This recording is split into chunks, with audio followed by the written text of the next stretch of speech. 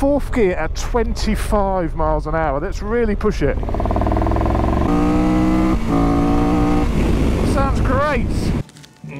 Taste of England, Victoria Sponge. This, ladies and gentlemen, is the new Triumph Tiger 1200. Today, I'm going to be taking this bike on a bit of a jaunt. I'm actually going to head down to Arundel to look at the 10th century Arundel Castle, an amazing condition castle from the 10th century. So I thought, what better bike to, as it's new to the market, give it a bit of a run, see what it's like. The weather is potentially going to tip down with rain. We can have a full test of this machine. So join me while we do a little bit of a trip test review with a bit of a destination and a bit of 10th century castle thrown in for good measure. What more can you ask for? Jopsy, roll the intro.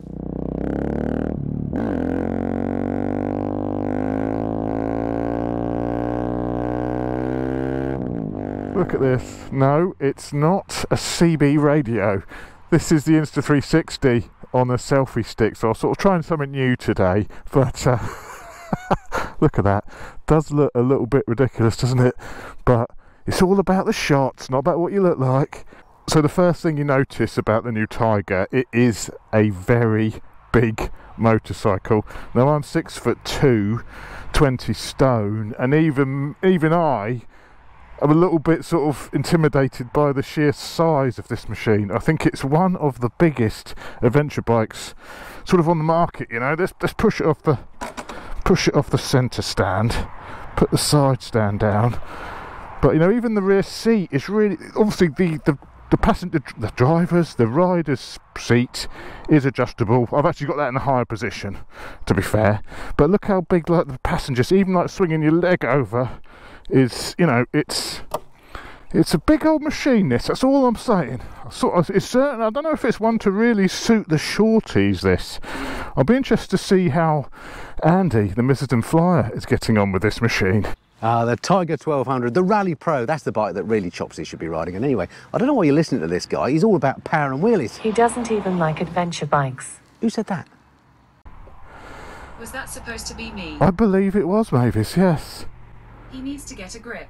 Don't worry, he hasn't got a clue. He hasn't got a clue. So today, as I mentioned at the beginning, we are going to be heading down to Arundel. It's about 80 miles, something like that. I'm going to take a sort of twisty route down, try and sort of really give this bike a good test on all sorts of roads. And I know I did do the 44 Teeth group test on this machine. I'm not sure if that video is going to be out yet, or whether I've already done that comparison with the GS, the Multistrada, and the Super Adventure from KTM. So I've already sort of compared this bike to the other adventure bikes on the market, but this is more just about the Tiger. So I'm not really going to compare this to anything else in this video. You know, this is just really to see what this bike is like with a bit more time on it. You know, now I've come to become accustomed to the machine. Ooh. This is the GT Pro version, so not the base one, the GT Pro. So this has a few little extras on it, like heated grips, the quick shifter and blipper. It doesn't have the heated seat, that's still an option, but you know, this has a few extras on the machine compared to stand, you know, the centre stand, all that sort of stuff, you know. But once you're aboard, it is a lovely, lovely place to be. And I think the biggest surprise jumping on this is just how easy it is to ride.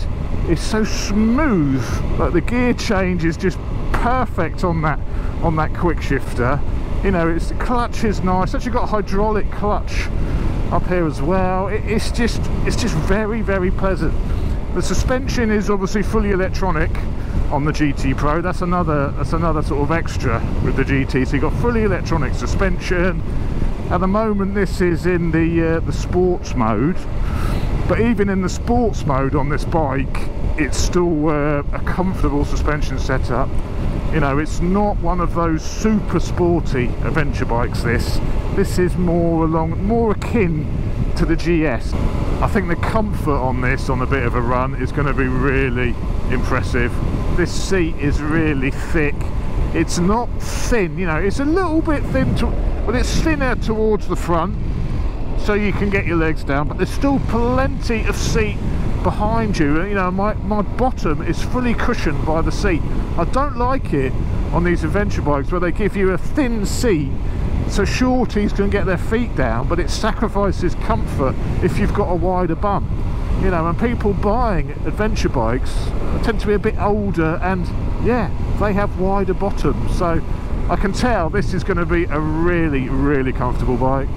A few stats on this bike: 1160cc engine, 148 horsepower, so nearly 150 horsepower, and this thing does go. We'll give this a little bit of a workout in a minute, but this thing is pretty rapid. 130 newton meters of torque and a beautiful sound. 245 kilos wet, so you know it's basically what Triumph are doing with this. They're beating the GS. Every stat they're beating the GS. So it's lighter than the GS, it's more powerful than the GS. You know, GS beta, that's what we're trying to build here.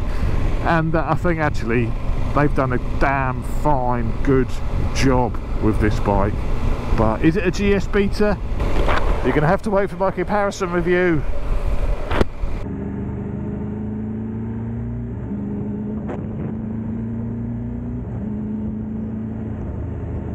Hello! How's the views from back there? A little bit odd, I'd imagine. It may be absolutely terrible, but I thought I'd try something a little bit different. And as you can see with the Insta360, the selfie stick I've got that on, you can't actually see it in the footage, can you? Looks like it's a little mini drone following me along. That's the invisible selfie stick, part of the Insta360, which is, it should make a pretty cool view from back there, but then again it may be just a little bit odd. Let's see. This bike cost £16,400 for this GT Pro version, and the Tiger range starts at 14,600. I think that's right. If it's wrong, I'll pop it on the screen with a correction, but I think that's it. So, you know, starting at 14,600, not too bad. 16,400, could be 16,700, and you get all the electronic suspension, all the other good stuff, which you really want. Oh, this will do it. I love the sound of this engine. Let's do that. Let's bang it down. Second gear. Listen to this engine. That's what the T-plane gives you. That noise. That sounds great. Sounds absolutely lovely. Loads of power. Absolutely bags of power on this, but you don't need any more power than that on an adventure bike. That is absolutely enough. Do not need more. Let's have this guy. Hang on, we've got time to chuck it in sport. There's a sporty section here. Let's go to my sport setting. Oh, suspension's all firmed up nicely now. Throttle response is slightly more crisp. Definitely less dive on that suspension. Bit of rear brake, paddle around. Yeah, it handles very well. It handles very well. It changed direction blooming nice actually. You know, the weight for the fuel is all quite high. It's not, you know, low down. I'd say it, you know, it doesn't flick and dart around quite as well as the GS, but it's not half bad, you know. You don't think, oh, I can't change direction on it. Yeah, it's pretty decent from a direction change point of view. You're still up there? Oh, in case that is pretty rubbish, we'll do a slight change.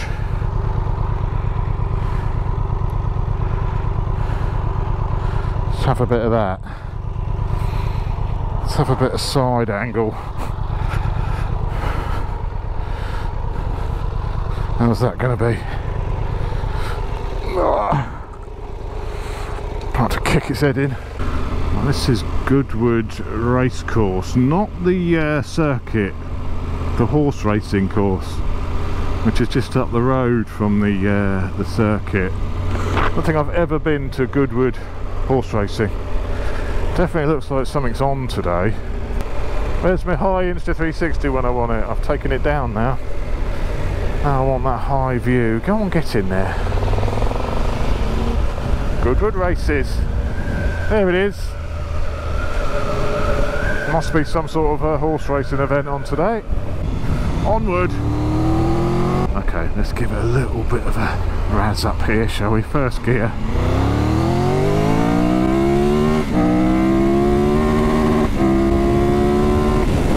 Sounds beautiful. Loads of lovely engine box roar, you know, noise from the airbox, you know, that's the way, that's how you get a nice sounding bike these days. Gone are the days of having noisy exhaust, you know, they just can't do it.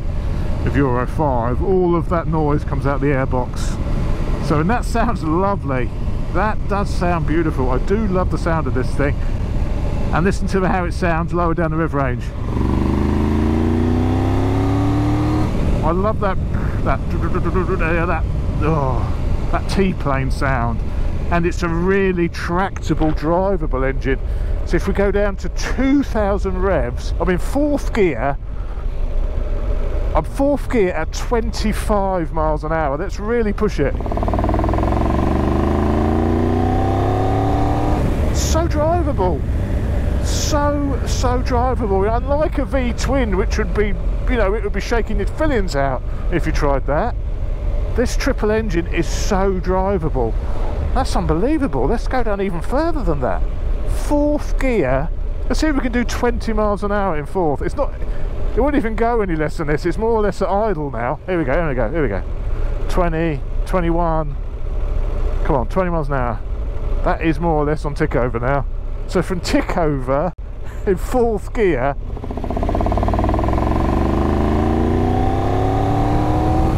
it'll pull cleanly. That is impressive.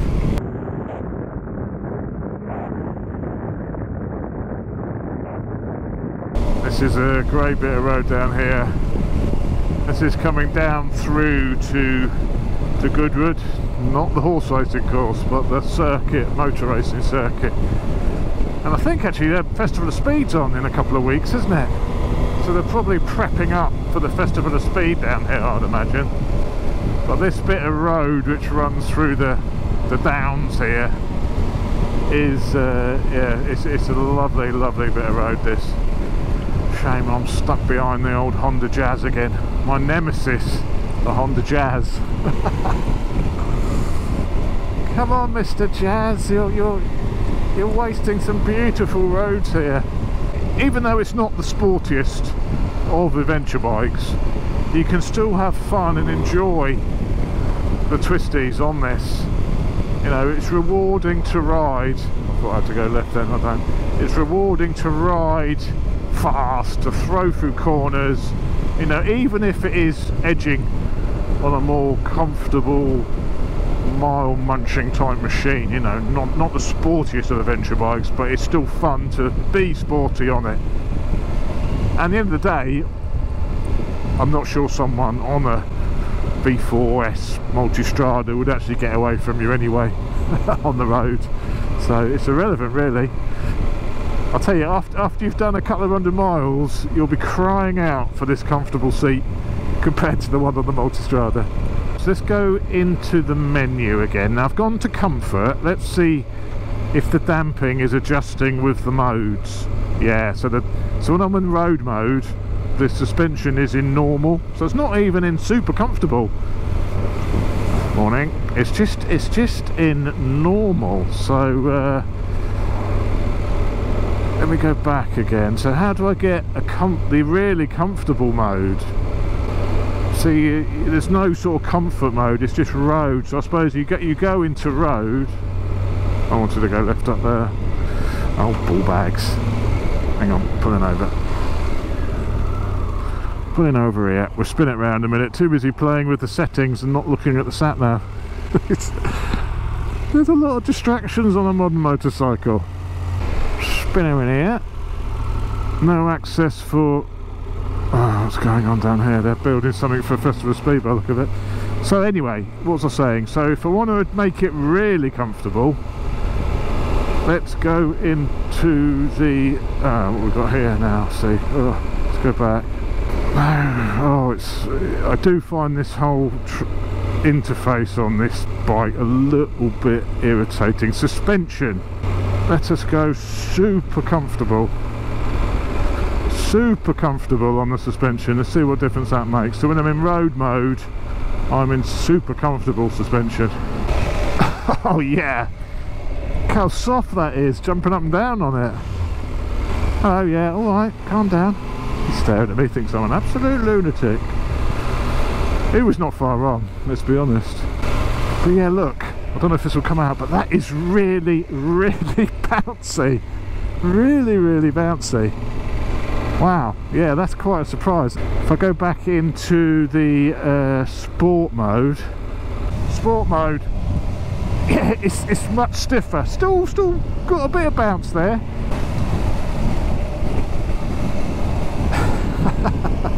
70 is just a gnat's whisker over 4,000 revs, so that is super cruisy.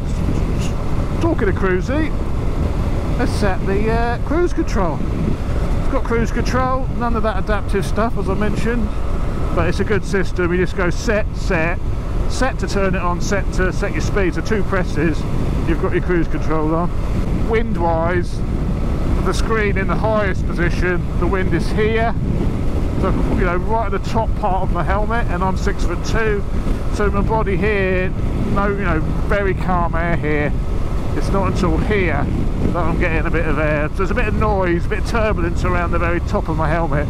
So if I had a little one of those jobbies, yeah, that's the noise gone though. So I had a little deflector here, that's the noise gone. So I'll probably have one of those if I had this bike and I was planning, you know, a bit of a run on it like this. But very comfortable, just sat at speed like this with the cruise on.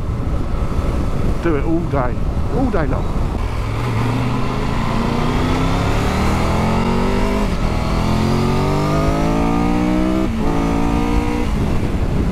Sounds lovely. Oh, castle gates. We're not getting close to Arundel yet, but we're getting a few sights to look at. Right, so I think we're coming into Arundel now. This is the it's not far now. I don't think it's far.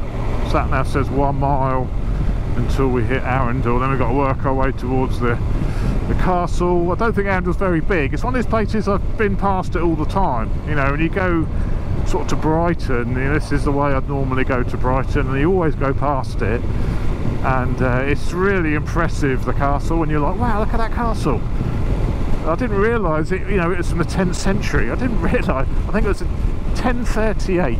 So it's almost 1,000 years old, this castle, and I didn't realise it was that old because it just looks, you know, fantastic condition. You know, you imagine it's much newer than that. But we'll go and have a look at this. I think you're going to be a bit impressed with this one. Right, town centre. Let's have a little bit of a head in to Arundel town centre.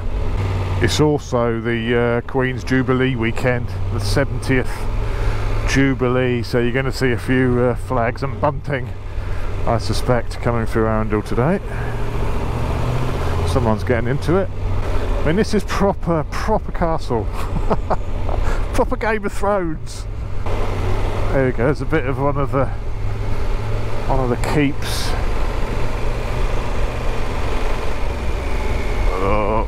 Look, oh, I've got to go this way. I wanted to go that way. Let's come round. Oh, looks like this is part of it here, is it? There's a bit of the turret over there, look. This is all part of it. Castle entrance. As you can see, it's big. It's impressive. Here we go, here's the bunting. I don't think I've ever been into Arundel town centre before either. Quite pleasant, isn't it? Looks like we've got something going on. We've got some medieval goings on here. Oh, I should have brought my drone. The weather's actually pretty decent now. Look at this. I want to go in now. Look. Well, I mean, there you go, through the trees there, look. Look at that. 1,000 years old. Incredible. Why didn't I bring my drone? Now I'm wishing I brought my drone. But not to worry, here comes the stock footage.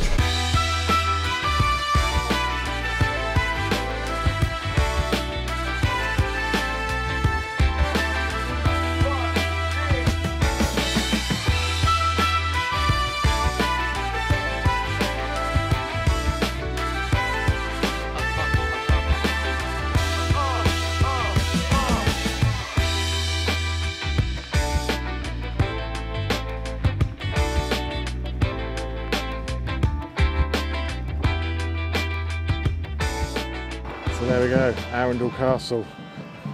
I'm not going to go in. I could go in, couldn't we? And we could do now. I'm not going to go in, not today. So there we go, Arundel Castle.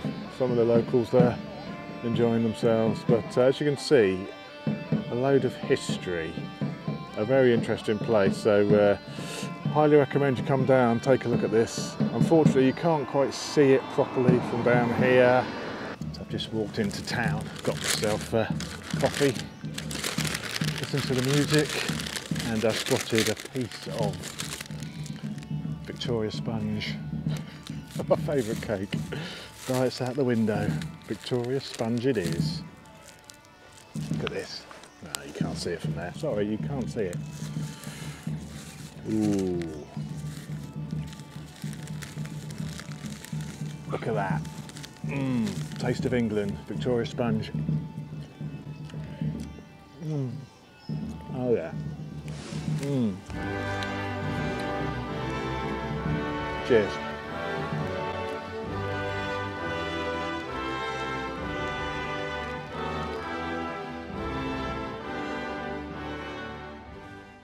So there we go, Arundel Castle. What a place. What an impressive looking structure. Built in 1038 originally, then I think it's 1138 it was all built, the stone structure, you know, so it was reinforced with the stone structure. Built by William the Conqueror to keep the French out. And it did its job. But there we go. I hope you've enjoyed that little review stroke trip. I do quite like doing these. I know it was up there. That's shame there's so much tree cover here because you can't see it very well. But yeah, the bike, actually, the Tiger has really impressed me on this one, I have to say. I know I have ridden it as part of the adventure bike shootout, but it's easy to get sort of caught up in all that sort of Italian exotica and those adventure bikes which are more about performance and handling and speed. You know, the Tiger tends to get sort of play second fiddle to those sorts of bikes. If that's the sort of test you're doing, you know, where you're testing the performance of the bikes, it's not up there with the likes of the Multistrada and the Super Adventure. It's just not. You know, it's definitely more of a GS. It's more of a mile muncher. You know, it is a mile muncher, this thing. And what it does offer, which is better than the GS, is it is a more performance orientated machine than the GS, but it still has the comfort and the ease of use which the GS has and is so well known for, you know. That's the beauty of this thing. And as I said in my, you know, adventure bike shootout test, it's a brilliant all-rounder, this, which gives you a taste of everything, you know. And it's just so easy and lovely to ride. It's actually really impressed me on this little ride out today. And I've had this bike for a couple of weeks to use, and I've been like, oh, I must do a review on that Tiger. I must get out on that Tiger. You know, I wasn't excited about getting out to ride it, but now I have. I wish I'd used it more. So any niggles with the Tiger? Surprisingly few, actually. It's such a well-mannered machine. You can even find neutral easy on it. You know, I know I said the speed triple, you struggle to find neutral. Not on this. Niggles wise, you know, I don't think I have any. My only niggle, I think my only niggle is something I always come back to with the Triumphs. I think it's the dash. You know, you don't get enough information on the screen for an adventure bike. I mean, what is my range till empty? Don't know. You know, all that sort of information that you want. What's my trip? Don't know. All the information you want on an adventure bike, you want it on screen, don't you? You want it there all the time. and it's all sort of hidden away on here. You know, you've got to go into all the menus to try and find this stuff out, and when you're trying to ride, you don't want to be going into menus and distracting yourself from the road, you know. I just want it all on the screen. There's plenty of room here for it. There's all this down the side. Bit more information, Triumph, please, of what's going on with the bike, my trip and fuel information, all that sort of stuff. Have it on the screen. But apart from that, I can't think of any other niggles. I mean, even the throttle response is lovely. The quick shifter blipper's really, really nice. You know, with a shaft drive, you'd expect maybe you'd have some, you know, knockiness. I don't know. It's just really smooth, even with a shaft drive. I thought the shaft drive would make it a bit abrupt as you change gear, you know, and go on the throttle. Not at all. Absolutely lovely.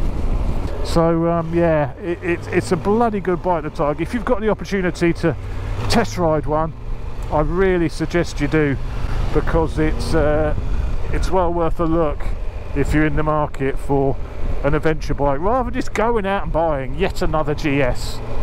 Try one of these. This is power level 1, which is full power.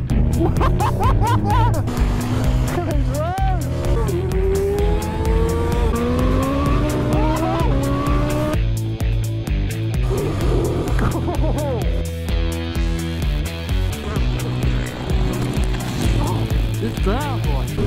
I could do that all day. What have you done here? I told you I was scared back there. I've never dropped a bike before in my life. Oh!